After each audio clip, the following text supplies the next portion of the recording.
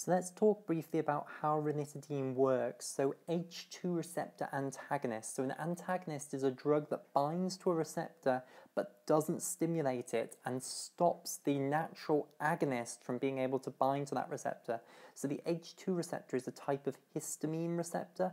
Now, histamine is a very famous chemical mediator.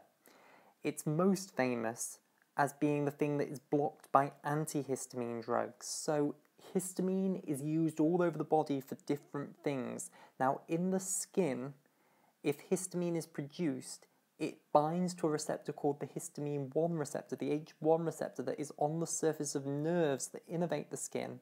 And when that's stimulated on those nerves, it creates the sensation of itchiness. So it sends signals up to the brain, and that creates that sensation of itchiness in that region of the skin and makes you want to scratch it. So in the skin, histamine stimulates H1 receptors and causes itchiness. Drugs that bind to the H1 receptor and block them, so antagonists, and then stop the histamine from binding to the H1 receptor and stimulating those nerve cells, will then block that itch sensation. Those are the drugs that we refer to as antihistamines. So antihistamines are H1 antagonists, not H2 antagonists, even though you can see how you might want to call these antihistamines because they are blocking a histamine receptor. It's customary only to call the H1 antagonists the antihistamines. The anti-itch medicines are the antihistamines. So antihistamines, think anti-itch, think H1 antagonists, things like cetirizine, loratadine, fexofenadine, diphenhydramine, promethazine, all of those drugs. Now, histamine is also used in the stomach, and it in the stomach does something completely different. It binds to histamine 2 receptors, a completely different receptor that is on the surface of stomach cells, and it stimulates those stomach cells to produce acid.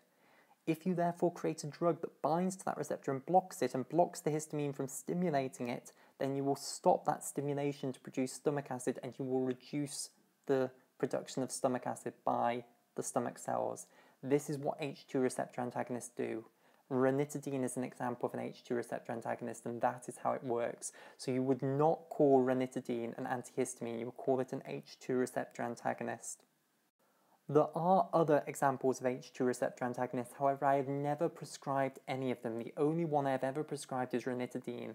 However, I do know the name of another one, so the other one the name of which I know is cimetidine, if you want to add that to your knowledge.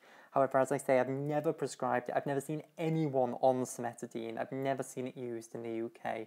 Ranitidine is the only one I've ever seen people. And previously, it used to be a very commonly prescribed drug. It used to be available over the counter. You could buy it in supermarkets. So let's now talk about what has happened to ranitidine. So this has happened in 2020, actually. The two great things that have happened, or the two horrific things that have happened in medicine in 2020. One is the COVID-19 pandemic, and the other is the ranitidine crisis.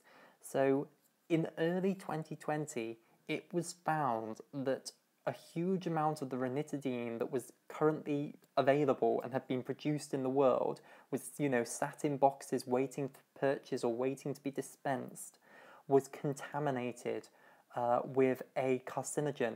So when they make this chemical, ranitidine, they have to do a huge number of chemical reactions, the chemists in their laboratories, and there are waste products to those chemical reactions, and most of them will be removed by processes that the chemists do.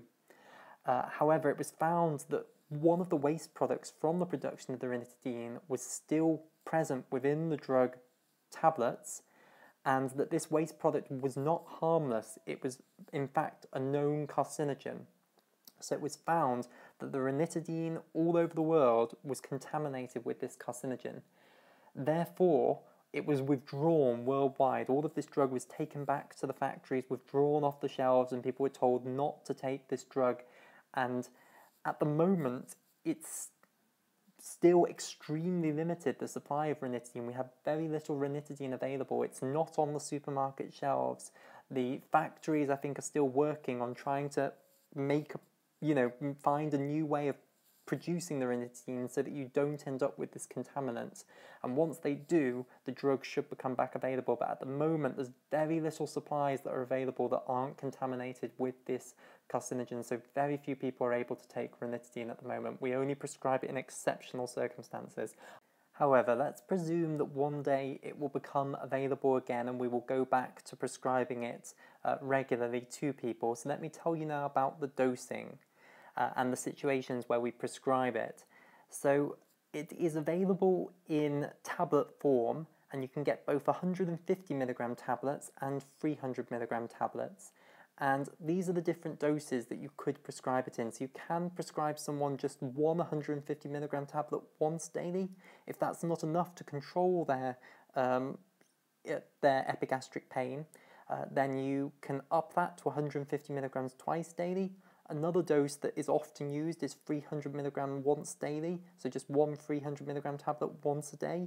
Often it's actually prescribed at night, so when people are on these OD regimens, often they take it just before bed, because especially if people are suffering from reflux, where it's pain in the lower esophagus from stomach acid, when you lie flat, you're going to get more contents going back up from the stomach into the lower portion of the esophagus than when you're sat upright because of gravity.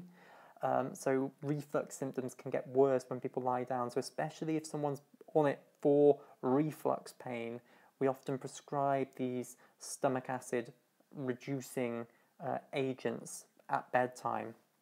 And then the final largest dose that you generally see ranitidine prescribed at is 300 milligram twice daily, once in the morning and once at night. Before the worldwide withdrawal, the tablets that I used to see on display in UK supermarkets were 150 milligram tablets rather than the 300 milligram tablets. So only the small ones were available to buy rather than the larger ones. You'd have had to have a prescription to get these larger ones. Let's now just talk about the situations where you'd prescribe ranitidine as opposed to a PPI. So normally, if someone gets epigastric pain, they might just treat it with over-the-counter medicines if they know how. They might recognise what the problem is for themselves, and then they might go and buy Gaviscon or Rennies off the supermarket, and if they manage to control their symptoms with that, that's great. If they don't, they then might buy for themselves some ranitidine over-the-counter and try that. If that doesn't work, they might change to the over-the-counter PPI that's available, which is esomeprazole, Nexium. They could, even if they wanted to, take both the ranitidine and the Nexium together if one alone isn't controlling their pain.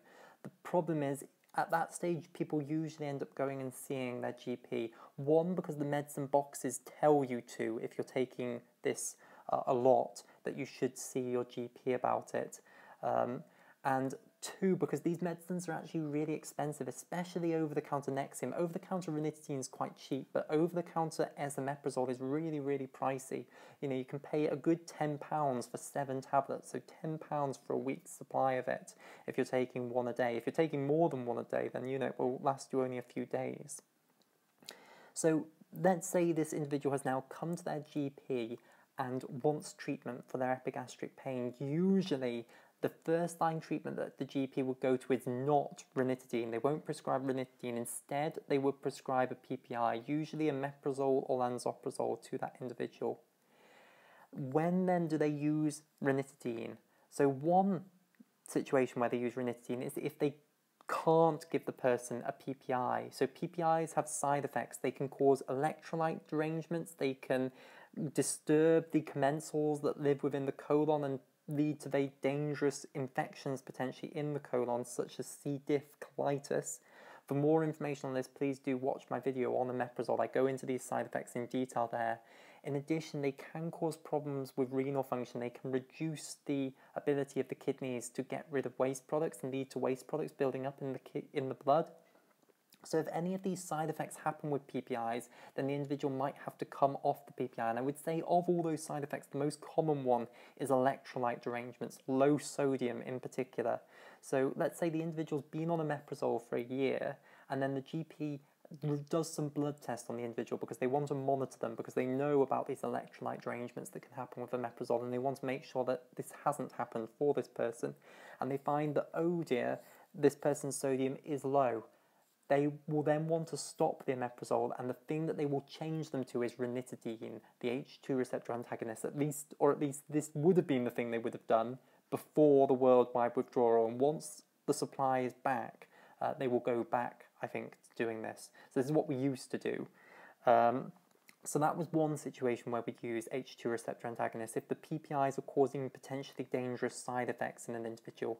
The other situation where you use it is as an adjunctive treatment to a PPI. So let's say someone has really, really intractable problems with stomach acid, and they're on already very high dose PPIs. Let's say they're taking 20 milligrams of omeprazole twice daily and they're still getting problems with epigastric pain. Then what you might do is add on ranitidine alongside the PPI, so they can be used together, H2 receptor antagonists and PPIs.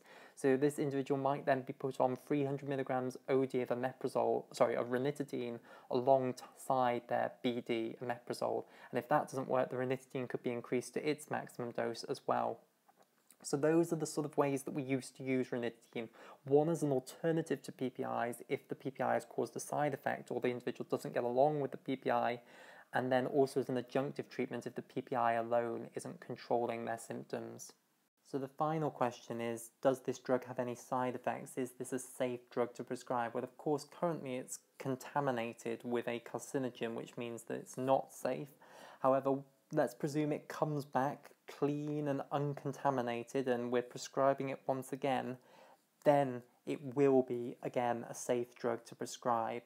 And in fact, its great merit is that it really is extremely well tolerated. Most people won't get any side effects from this drug. In fact, I can't think of a single case where I've had a patient complain of side effects from taking this.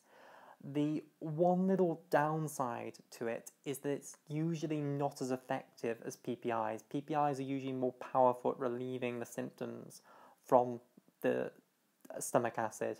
However, it is moderately effective, and as I say, PPIs can have big side effects, whereas this drug doesn't have those side effects. As I say, I've never seen anyone get problems with this drug, so it is, or it will be, once it comes back uncontaminated, it will be a safe drug for people to prescribe again.